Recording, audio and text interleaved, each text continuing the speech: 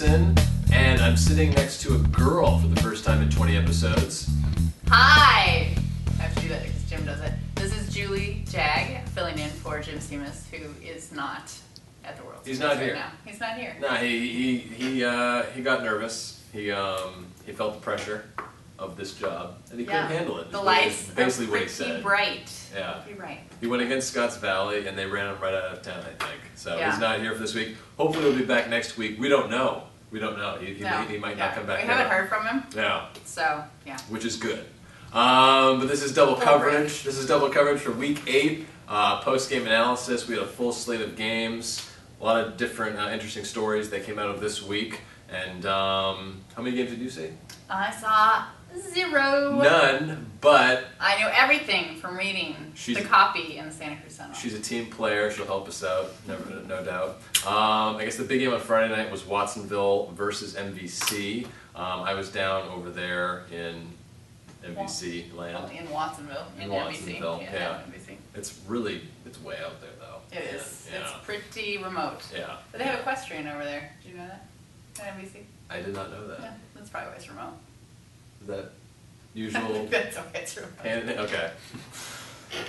Sorry. Remote, horses, yeah, they go together. Anyway, back to football. Speaking of Mustangs. Very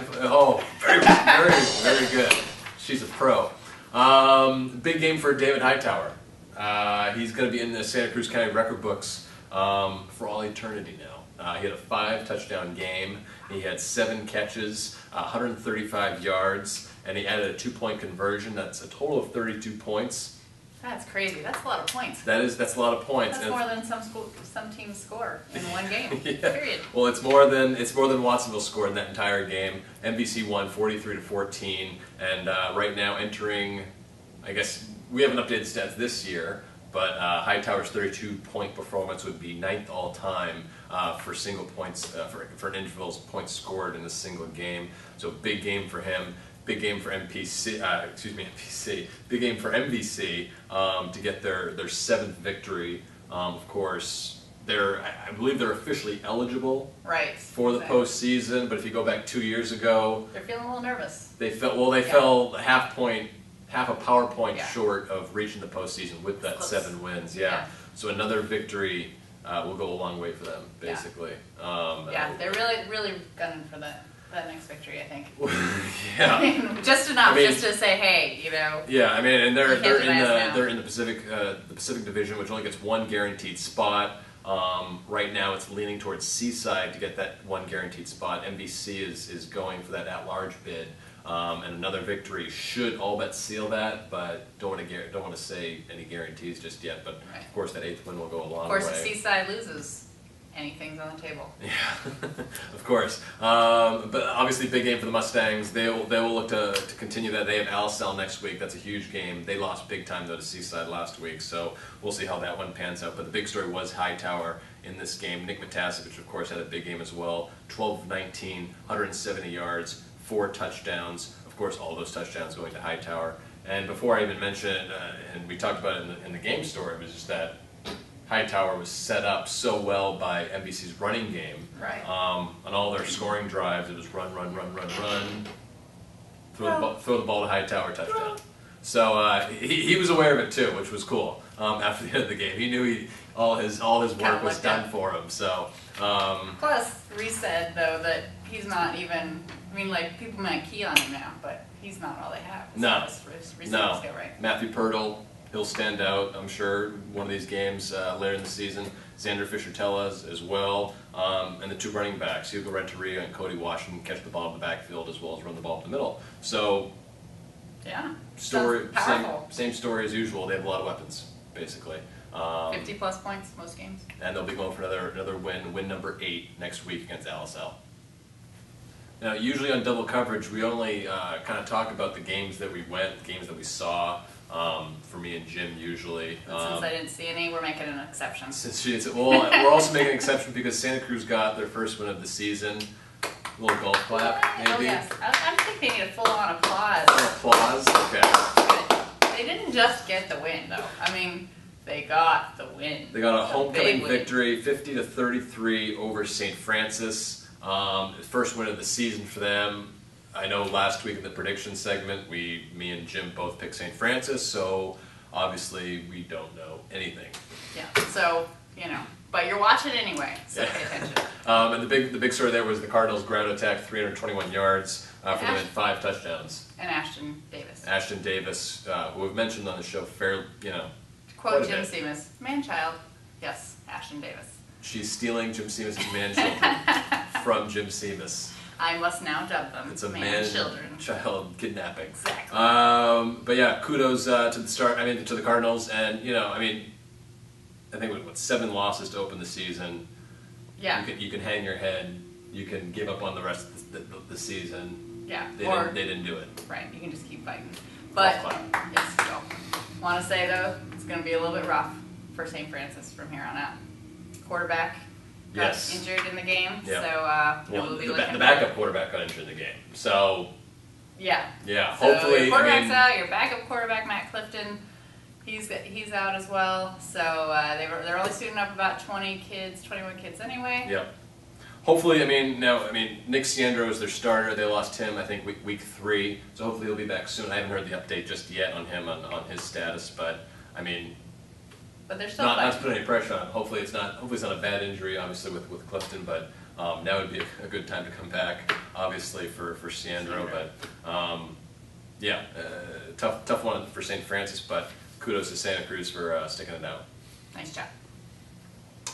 And moving on to Saturday's games, a big one in Felton. SLV was hosting Soquel, and it was all Soquel at the beginning, a 21-0 lead. SLV fights it all the way back, 21-0 all at halftime, and then Soquel just went on a run, led by Fabiano Hale to win 56-24. Hale, of course, I believe is one of the man-children that Seamus refers to so often, and had 4 touchdowns. Over and over again, I think. And just makes up the rules in his head as to who is a man-child and who is not. Exactly. Hale was the big story, though, in this game. 4 touchdowns in the game. He had 22 coming into the game on the season. He now has 26. That surpasses Dwight Lowry's school record of 25, set back in 2003. He was also 7 yards short of his single-season school record for rushing in a season. He ran for 134, so he beat that. He has now 1,208 yards on the season, new school record in yards, new school record in touchdowns. I think he's going for all of the school records. He is a man-child. Can I have every school record? I'm just going to take that, please. Yeah. Thank you very much. Take it from Dwight Lowry. From Dwight Lowry, yeah. Of all people, who I think owns every other record. So, there'll be a little battle there. The game sounded like it was amazing. As far as the first half goes, very exciting. A lot of pomp and circumstance to start with the Dave Mays game. David Mays game went to Derek Petzinger, the senior running back for the Cougars. He got to wear the number 21 jersey of Mays, who was killed as a passenger in an alcohol-related car accident back in '97. But they honor him by giving it to somebody who kind of personifies Mays and his work ethic, I think. So, I think he did a great job in there. SLV was down and just fought its way back. It's down by 3 touchdowns, and then came all the way back. Scored. It was Robbie Biagiotti scored with 8 seconds left to put the Cougars tied 21-21 at the half. They were rolling coming out of that half. I think fired up by having more than 100. You said, right? Former players there. It sounded like a pretty big crowd. And the Valley's always a hard place to play anyway. It was the David Mays Memorial game. It was also a tribute game to Coach Doug Morris. He's in his 25th season right now at SLV. And this started at the beginning of the year. It started with a Facebook post, and word of mouth kind of spread. And Doug said that's why he didn't know about it. Facebook, technology. Doug is not on Facebook. But basically, more than 100 former Cougars showed up for this game. It was a pretty special moment for SLV and Felton. And I know afterward, Doug was talking to some of the former players and said that comeback to tie it at 21 at halftime was Cougar football, baby. He dropped the baby. He dropped the baby, which that was awesome. That's a big bomb for him. It's just it seemed a lot of place for Doug to drop the baby. That's Cougar football, baby. I was like, whoa. Yeah. Meanwhile, Soquel dropped the axe, though. They went on to trying to keep their league hopes alive. They stopped SLV on a scoring attempt, the first scoring attempt of the second half, held him to a field goal, and Ron Meyer said that was really the turning point, that was the place where his team got fired up because they had to settle for the field goal. Yeah. After that, let Fabiano run wild. Yeah. Away they went. And SoCal is 3-1 right now. Still a game behind undefeated Aptos, who was idle this week. They'll need some help, obviously, if they want to get that league crown away from Aptos. But a possible at-large berth is maybe in their sights. It doesn't help that Santa Cruz Coast, I thought, is a C league, so they're not getting many power points, so it will be difficult nonetheless. But every win helps. Right. Basically. Exactly. And they have a pretty easy season to close it out. So yep. they'll be doing all right. And our final game on Saturday night was Cabrillo taking on the Monterey Peninsula College Lobos. Uh-huh. I like that. So it's original. Yeah, it's a good one. I don't even know what Lobo is, so. It's better than... You know a Lobo? Yeah, it's a wolf. Really? Don't you speak Spanish? I'm from the No? East Coast. We don't, The yeah. wolves. We don't have Lobos or wolves, I don't think. Big win, though, for Cabrillo. They got the offense going. It was a 23-7 victory for the Seahawks. First two games, they came in totaled 17 points total coming into the first two games offensively. So Good they got thing they had some 23. defense.